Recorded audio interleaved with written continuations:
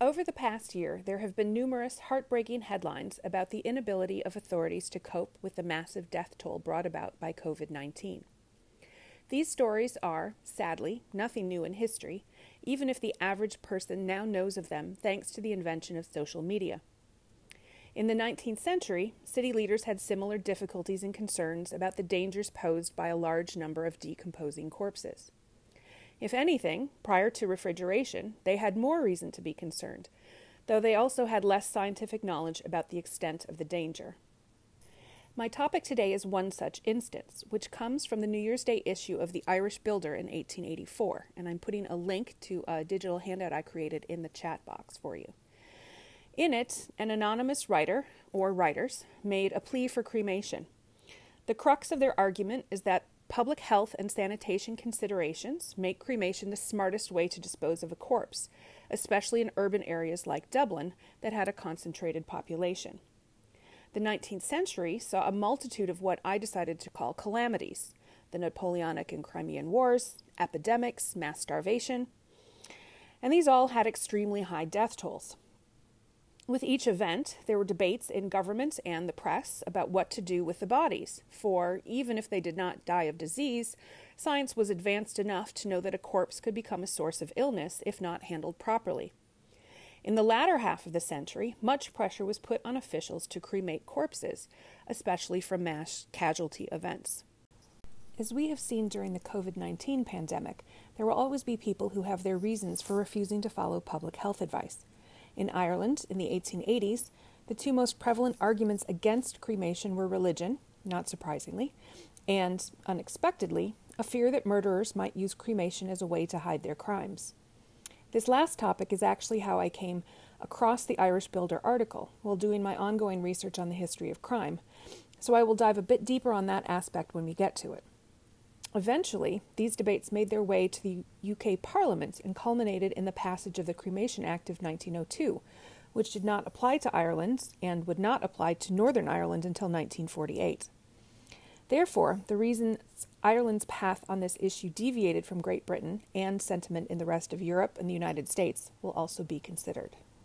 The anonymous author in the Irish Builder provides eminently practical suggestions about the disposal of corpses. They explain issues of decomposition, legislation, and the water supply as matters of fact, not opinion. Religious considerations are observed kindly, with a tone of hope that those who hold unwise ones will soon modernize their thinking enough to do the right thing by society with respect to cremation. Quote, "Despite religious convictions and conscientious scruples now existing on the part of many, we think the time is not far distant when cremation will be universally adopted." End quote. They challenge religious convictions by reminding readers that cremation used to be common in Ireland. This was a standard approach taken up by other advocates of cremation in other locations. In a paper presented to the American Philosophical Society in Washington, D.C. the preceding year, James Mooney detailed the funeral customs of Ireland, with a focus on cremation at Newgrange, among other examples. Having a long history of cremation on the island was not sufficient to displace the Christian values that were so solidly established, however. This tension between ancient customs and centuries of funerals with coffins was not easy to overcome, much as the advocates for sanitary practices wish it could be. As noted in the Irish Builder, quote, "Cremation may be said to be a pagan custom, but that does not constitute it immoral," unquote. Yet, many people in 19th century Ireland did feel it was immoral. The recalcitrance on the question of morality caused a good deal of frustration amongst those who had more modern sensibilities. Quote, "For charity's sake, we will respect their feelings, but we are utterly unable to understand their arguments against such a method of disposing of our dead. From a sanitary point of view, their objections are absurd, and must be relegated to an age of darkness, which we have happily passed." Unquote. The frequency of such comments was the result of Pope Leo XIII's ratification of a document in 1886 that condemned anyone who requested cremation for themselves or someone else. As a result, Catholics who chose cremation were deprived of a proper Christian burial. This stance was further reinforced in 1892 when it was decreed that priests could not give such persons the last rites, nor could a public funeral mass be said for them. A 21st century explanation of this policy notes that exceptions could be made, particularly in cases where public health safety was in question, i.e., in an epidemic or pandemic. But the mindset of parishioners quickly became opposed to cremation. It simply was not to be done. What good Catholic wanted to risk excommunication for the sake of public health concerns they did not understand? The policy issued in Rome was put to the test the very next year during a cholera outbreak. A report about it focused on ways to prevent the diffusion of the disease that included such sound advice as isolating the sick and destruction of contaminated bedding, clothing, etc. The final point stated that the, quote, cremation of remains of cholera patients shall be under the usual precautions pertaining to other infectious diseases, and expressly argued against burial in the so-called common pits, unquote. So cremation was not forbidden, nor was it encouraged, despite sufficient knowledge that burning bedding and the like was what was needed to rid the environment of the disease. What the civil authorities knew they should do was being curbed by the religious authorities located in the center of their capital.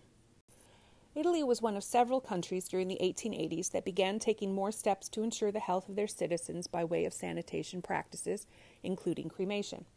In Spain, a law was passed granting permission to cremate human bodies, and the practice was becoming common in France and Germany as well. The greatest location of concern was within a city where space for cemeteries was limited. The Paris catacombs had been used for centuries as a way to dispose of remains, yet a modern city needed a more modern solution. During 1884, 6 societies for the advancement of cremation were established in the United States, joining several others already in existence. The arguments put forward in all these countries align perfectly with the sentiments in The Irish Builder, when the author noted that they, quote, look upon a gigantic cemetery in the immediate vicinity of any city or town as a gigantic evil that should not be allowed to be perpetuated by the state, unquote. Politically, in the United Kingdom, cremation was one of many hot topics advocates were trying to make time for on Westminster's agenda. While arguments about home rule or the extension of the franchise received the majority of attention from historians, these were often of less interest to actual MPs at the time. A handbook to political questions of the day, published in 1885, written by Sidney Buxton, MP for Peterborough at the time, has an entire chapter on cremation that comes before his chapter on Irish home rule. I'm not arguing that his prioritization was standard by any means, but it does show how cremation was heating up as a subject of discussion within government. The focus in Buxton's text is about the regulation of cremation, now that it was legal to cremate human bodies. MPs were considering placing cremation under the auspices of the Home Office, and they wanted to establish specific steps to be taken before a cremation could happen. For example, a death certificate should be drawn up only after an independent inspection of the body to be made by an official. As the subtitle of Buxton's book promises, he presents arguments both for and against this proposal. All of the public health considerations top the list of pros, while several items on his cons list focus on the practical difficulties of such a system. He notes that the steps required would be expensive and difficult to accomplish in rural areas. Additionally, he argues, quote, it is useless to legislate for a reform which no one would avail themselves. The existing crematoriums have practically not been used at all, thus proving that public opinion is decidedly against cremation, unquote. Finally, he raises questions about the health dangers, saying that they are much exaggerated. As with all political debates, this back and forth would continue for the remainder of the decade, as each side tried to garner enough support to either introduce and pass legislation or get it blocked entirely. In 1889, a book entitled Cremation and Urn Burial, or The Cemeteries of the Future, laid out numerous suggestions in support of the practice. With specific respect to Ireland, the author, William Robinson, pointed out the, quote, incalculable advantages cremation would give over the present system of encasing the dead body in lead and oak and leaving it beneath the floor where priests and people daily attend public worship, unquote.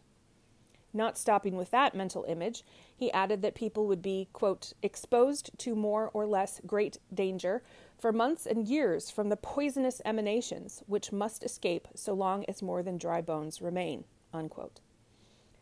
These comments were not made with respect to those who died of disease, merely to the standard decomposition of a human body. The solution he described was that a crematory chamber be put under the church and the deceased be lowered into it during the service. Then, as the funeral oration and musical accompaniment keeps a vast congregation spellbound for an hour, the body could be incinerated and placed in an exquisite urn, complete with inscriptions honoring the dead person. If it was not possible to add a crematorium beneath an existing church, one could be built behind it instead. Such arrangements would deal with the question of disease, even if Robinson did not specify that in his description. The foremost cremation advocate of the day, Sir Henry Thompson, summed up the debates of the 1880s in his book, Modern Cremation, Its History and Practice, published in 1889. Thompson was president of the Cremation Society of England and, as such, was aware of what approaches had been more or less successful in convincing people of the benefits of cremation. A review of the book in The Lancet praises Thompson's objectivity, stating he discusses the topic with candor and moderation. The bulk of the review, and indeed the most important aspect of Thompson's book, focuses on the medical-legal questions about cremation. Essentially, that murderers might use cremation as a way to hide their crimes, poison in particular. It was a topic that popped up at various points earlier in the decade. The article in the Irish Builder called for an organized system of post-mortem examination in every case. Sidney Buxton commented on it the following year, claiming, quote, "In India and elsewhere where cremation takes place, poisoning is known to be a very frequent occurrence," unquote. Aspersions against India notwithstanding, the idea that criminal activity might be hidden by cremating a body soon became the dominant argument against cremation. By the end of the 1880s, Thompson knew this and was trying to push for increased regulations. Postmortems and death certificates, certainly, but also strict enforcement of cremation when it was clear that a person had died from infectious disease. So rather than having one set of procedures for cremation, there should be at least two tracks. One for those with doubtful cases that might require criminal investigation, and another for those where the cause of death was unmistakable. An article in The Chemist and Druggist in September 1889 about vermin killers containing strychnine offers ample scientific and medico-legal detail about the ability to detect the chemical in a human body after death. It cites the leading medical jurisprudence textbook of the day, written by Woodman and Tidy, and concludes that despite efforts to add colorants to chemicals like arsenic or strychnine, scientists are still not able to detect strychnine after cremation. With respect to arsenic, known colloquially as inheritance powder, the introduction of substances that color chemicals is ineffectual because it, quote, does not prevent a would-be murderer from obtaining a large quantity of the poison, provided he can give some plausible excuse for acquiring it, unquote. Worrying about detecting crime after the fact did nothing to prevent the crime itself. Similarly, in discussing cremation in poison cases, the real consideration was not how many corpses are ever exhumed for forensic analysis, but that many murders might be prevented by the fear that the body may bear for months the evidence of guilt. There was then a need to balance real dangers with potential ones, all the while trying to guess at and steer public perceptions of both. Sir Henry Thompson's arguments were countered vehemently in the early 1890s when Francis Seymour Hayden read a paper at the Society of the Arts in November 1892.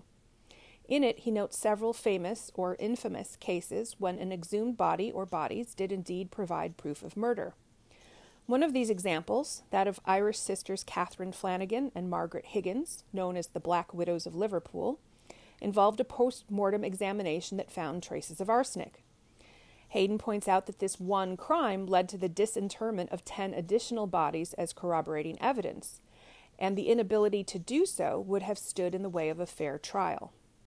Such thoroughness is admirable, yet even in the 21st century it is unlikely to happen in most murder cases, due to the expenditure of resources needed. Hayden reached the same conclusion in his analysis too. Furthermore, he adds a new argument against cremation, that the ash and smoke created by the process is its own threat to public health. Hayden's ultimate conclusion was not that cremation be regulated along the lines suggested by Thompson, but that it be, quote, at once declared a misdemeanor, and burial be established as the only legal mode of disposing a dead body, unquote. He also argued that there should be limits on the amount of time a body could be left unburied, so no wakes. And no coffins or vaults should be used that retard the decomposition of the corpse by the earth. After the steady modernizing progress of arguments during the 1880s, Hayden's approach would throw everything back hundreds of years. When the Cremation Act of 1902 finally passed, it called for the establishment of burial authorities on the local level that were to maintain burial grounds, inspect crematoria, and oversee the regulation of death records. Penalties for people who made false declarations in order to cremate a body, especially those, quote, with intent to conceal the commission or impede the prosecution of any offense, unquote, included up to 2 years imprisonment with or without hard labor. Like much legislation in Westminster, this act was written to apply to England and Wales initially, with the House of Lords debating the merits of amending it to include Ireland and Scotland. Several members spoke up to add Scotland to the legislation, insisting that the northern nation was not behind in matters associated with cremation, and already had an excellent crematorium in Glasgow. The existence of facilities, or lack thereof, took up a fair bit of their discussion, as did the terminology used for the local governments that would be responsible for enforcement. Aside from a lot of speculation about what the Irish might think of the act, for it had not been investigated in committee, the most definite statement was made that, quote, there was no pressing case for applying it to that country, unquote. In more cynical terms, they decided not to extend it to Ireland because they were worried it would not pass if they did. There was no mention of fears about criminals getting away with murder when it came to the actual debate in the House of Lords. Religious considerations were dealt with swiftly by Lord Hugh Cecil, 1st Baron Quixwood, who acknowledged Roman Catholic opposition to cremation, while pointing out that just because the act would establish policies and procedures for cremation, no one would be forced to be cremated. With that in mind, he thought there should be no objection to the act being applied to all constituent nations of the UK. What's more, he argued, quote, the proper course was to treat the whole of the United Kingdom as one in this matter. It was too much the custom to make bills easy to pass through Parliament by adopting illogical distinctions, unquote. The account of his comments in Hansard mentioned that he, quote, had no desire to wreck the bill, unquote, despite wanting his objection noted for the record. Ultimately, the issue of cremation lacked sufficient urgency within the Irish context for it to be resolved legislatively. Elsewhere in Europe and in the United States, centers of population were significant enough in size that establishing procedures for cremation became necessary. In Ireland, the pressure was nowhere near as acute. Therefore, the danger posed by epidemic disease was not as severe as it was in more densely populated areas.